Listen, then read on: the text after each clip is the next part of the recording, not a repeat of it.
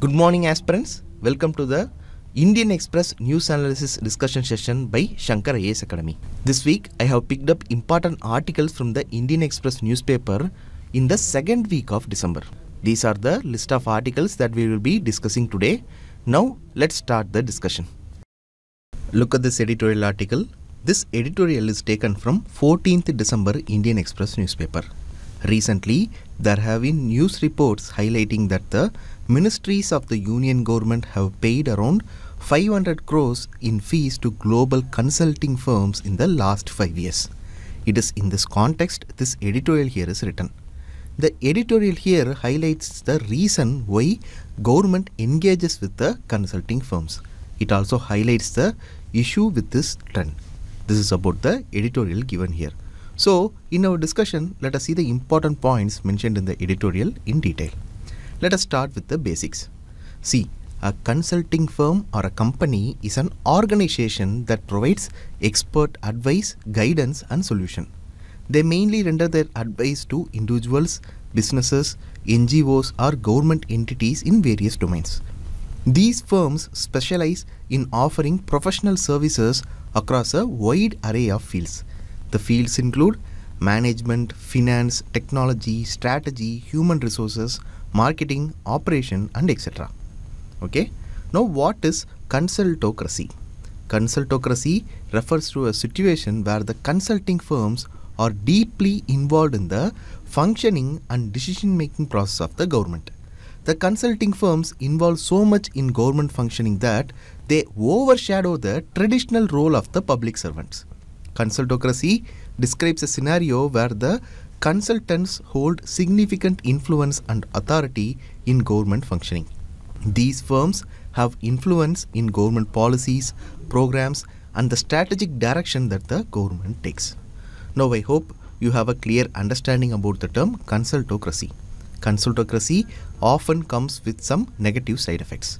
Now you may have a question. The question being, why do governments all around the world continue to employ consulting firms even though consultocracy has some negative effects? The governments employ the consulting firms because they offer various advantages as well.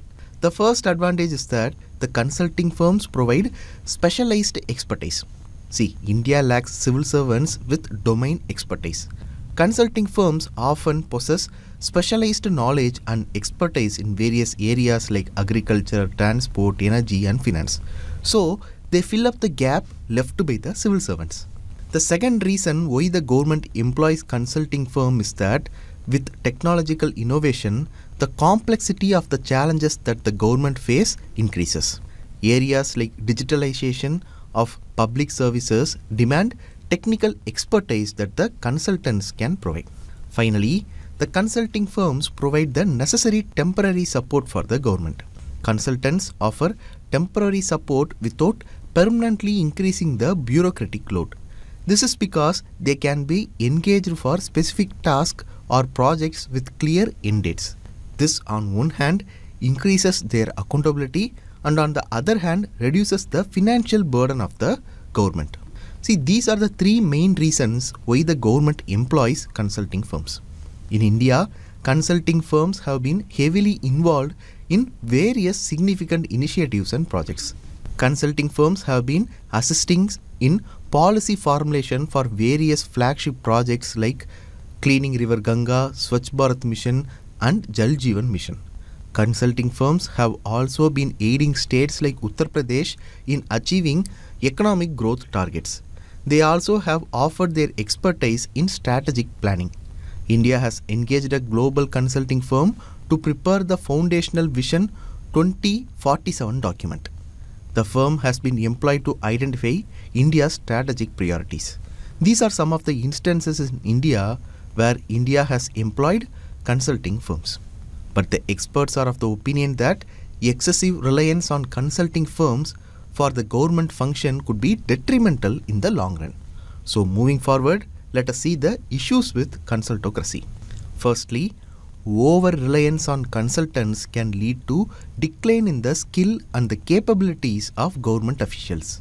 This will diminish the capability of government officials to independently formulate and implement policies. Secondly, government officials may become overly reliant on consulting teams. This might lead to mission creep, that is, the consulting firm might be employed far beyond their actual need. The over-reliance might also lead to repeated redeployment of consulting firms even for routine normal government functions. This is the second issue. Thirdly, there is a potential for unfair practices. Consultants might attempt to influence the policy directions of the government. They might also lobby for repeat work. Consultocracy might also lead to distortion of public policy objectives. This is because the objectives of the public policy might be distorted or influenced by the consulting firms. It is also possible that in the long run, decisions of the government may not align with the public interest or ethical standards. Lastly, there is an issue of corruption risk. The unchecked involvement of consultants can increase the risk of corruption or unethical practice in the government dealings. These are some of the issues with consultocracy. To address these issues, the editorial offers some steps. Firstly, extensive involvement of consulting firms needs to be regulated to prevent a decline in governmental capabilities. Secondly, consulting firms must maintain transparency in their working. Thirdly, the skill set of the government officials must be improved in line with the changing times. And lastly, the government must ensure that public policy remains aligned with the ethical and public interest consideration. These are some steps that can be taken to address the issues associated with consultocracy. And that's all regarding this discussion. In this discussion, we saw what is consultocracy, we saw why government engages with consulting firm, and we also saw various instances where Indian government sought the help of consulting firms. After that, we saw the issues with consultocracy. Finally, we saw the steps that can be taken to address the issues with consultocracy. And that's all regarding this discussion. Now let us conclude this and take up the next news article. Look at this news article from the Indian Express newspaper dated 15th December. The news here is that Chile is going to hold a referendum on 17th December for its new constitution. Since Chile has been in news for quite some time, we can expect a map-based question regarding Chile in the upcoming prelims examination. So, as a part of this discussion, let us look at Chile in detail. See, Chile is an important country located in the southwest of the South American continent. It borders South Pacific Ocean.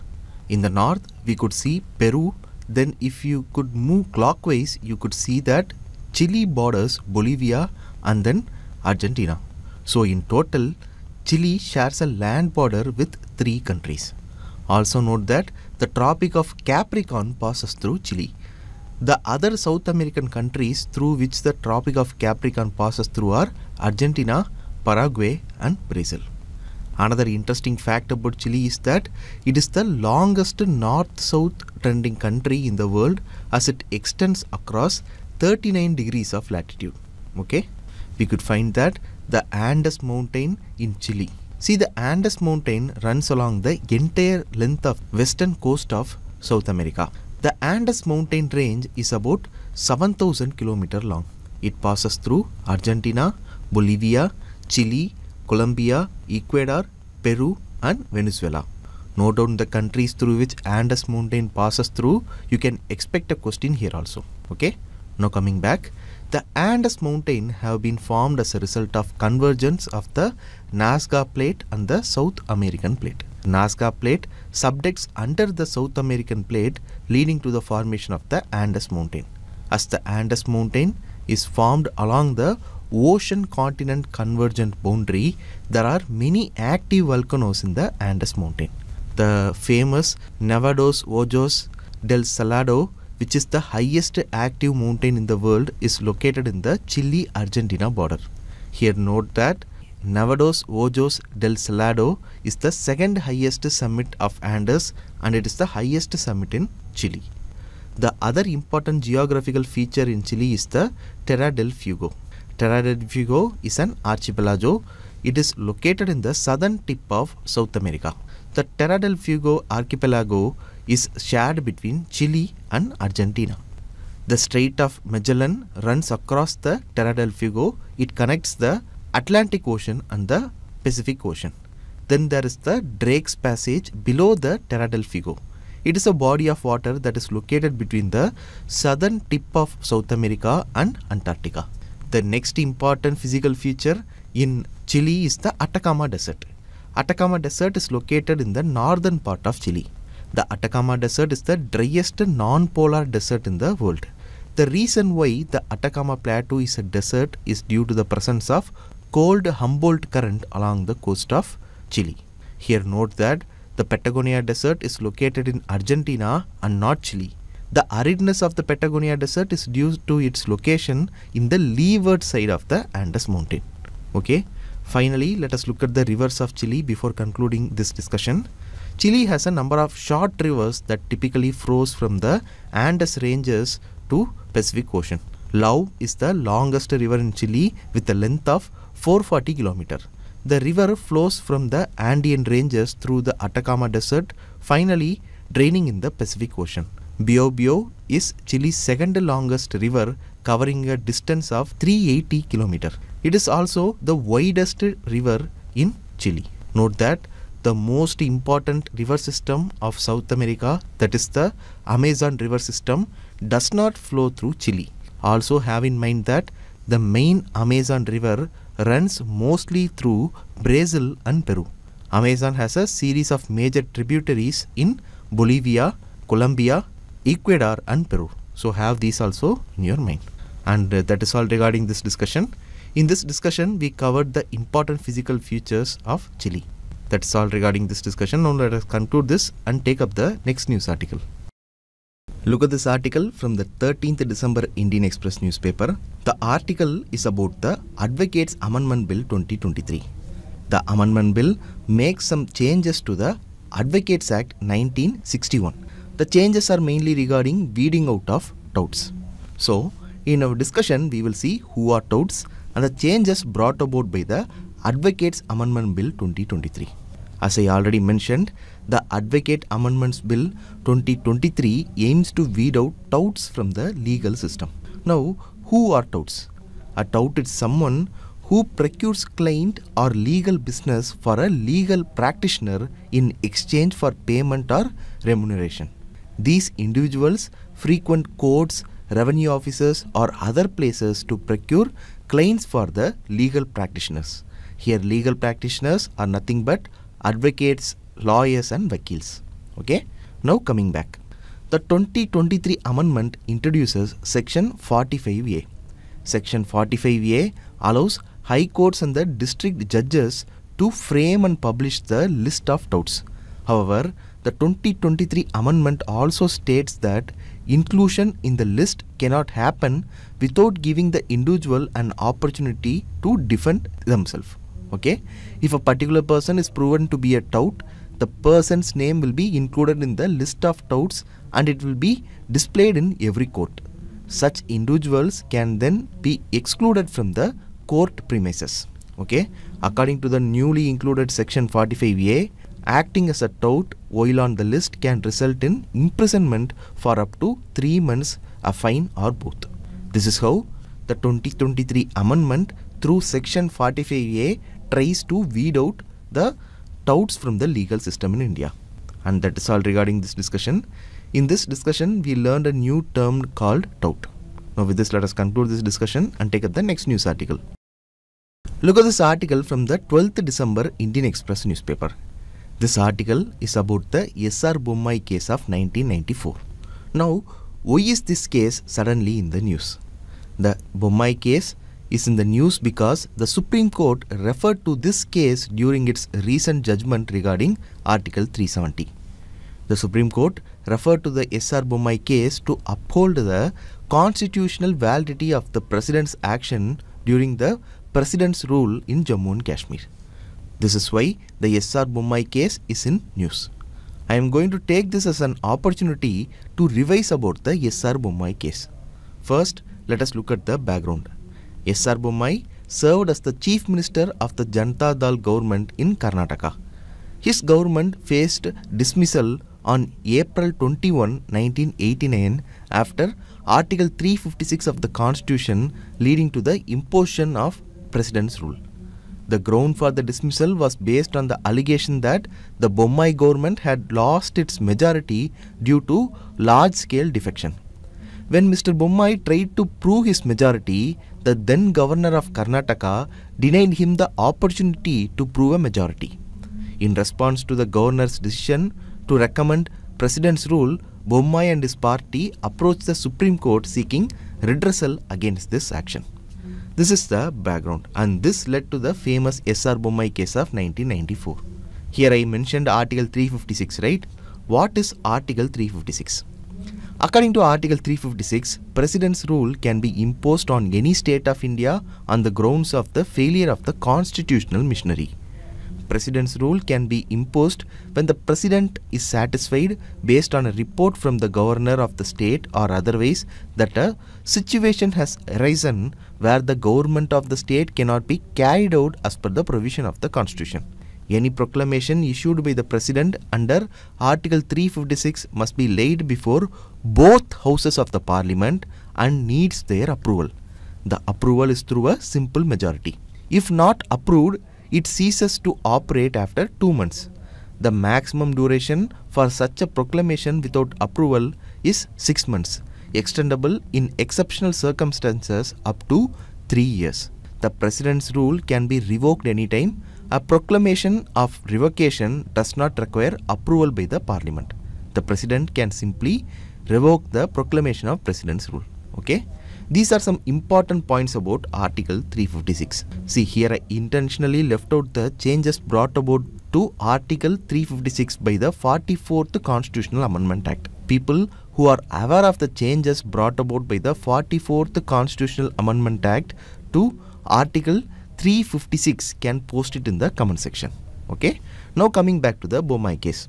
In the Bommai case, a 9-judge bench of the Supreme Court held that the President's decision would be subject to judicial review on grounds of illegality, malafide intention, extraneous consideration, abuse of power or fraud. It basically said that the power of the President to impose President's rule is not absolute. Okay. The Supreme Court held that the material relied by the President for making the decision on imposing President's rule is subjected to judicial review. The Supreme Court also held that only after the parliamentary approval can the President dissolve the state legislature. Till then, the President can suspend the state legislature. If the Parliament does not approve the proclamation within 2 months, then the dismissed state government would automatically stand revived. That is, it will come back to functioning. Okay. The Supreme Court judgment in this case outlined specific conditions that must be met before imposing the President's rule in a state. The Supreme Court said that to impose the President's rule, the state government must have actually lost the confidence of the Assembly, and the floor test should be the primary method to prove the loss of majority. See, these are some basic points about the S.R. Bommai case of 1994. Finally, before concluding this discussion, let us look at the impacts of the S.R. Bommai case. Firstly, it restrained the arbitrary use of Article 356. The Bommai case has set clear guidelines and curbed the misuse of Article 356 as a political tool by the central government. Okay. Then, the S.R. Bommai case strengthened the federal structure by reinforcing the autonomy of the states. It also protected the state governments from unwarranted interference by the central government. Finally, the Bommai case established the principle of democracy, parliamentary law and rule of law in the context of center-state relations. These are some important positive impacts of the S.R. Bommai case of 1994.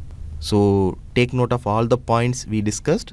Since S.R. Bommai case is currently in the news, we can expect a question about this in the upcoming examination. Now with this, let us conclude this discussion and take up the next news article. Look at this article from the Indian Express newspaper dated 13th December. This article is about India's oil imports from Russia. After the G7 nations imposed a price cap on Russian oil, India started increasing its Russian oil imports. India now accounts for nearly half of the Russia's crude oil exports. Similarly, Russia is now India's largest source of crude oil, accounting for over 30%. Okay. India imports Russian oil through an opaque fleet. Now, what is this term opaque fleet? The opaque tanker fleet refers to vessels involved in Russian, Iranian and Venezuelan crude oil and petroleum products trade. Oil tanker operators from various Western countries are very scared to get involved in Russian oil trade due to the fear of sanction. Due to this, operators from countries like Greece, Russia and China and tax havens like Marshall Islands, Liberia and Panama has emerged as major players in Russian oil trade. These opaque oil fleet tankers are registered in countries with very weak regulatory oversight. The oil fleet tankers are quite old and operate with substandard insurance and certification. This is all about the opaque fleet. See, this new term has made news for quite some time. So we can expect a question about this in the upcoming prelims examination. So make note of it. Now with this, we have come to the end of the Indian Express news analysis session. If you like today's video, like, comment and share it with your friends. For more updates regarding UPSC preparation, subscribe to Shankar IAS Academy's YouTube channel. Thank you for listening.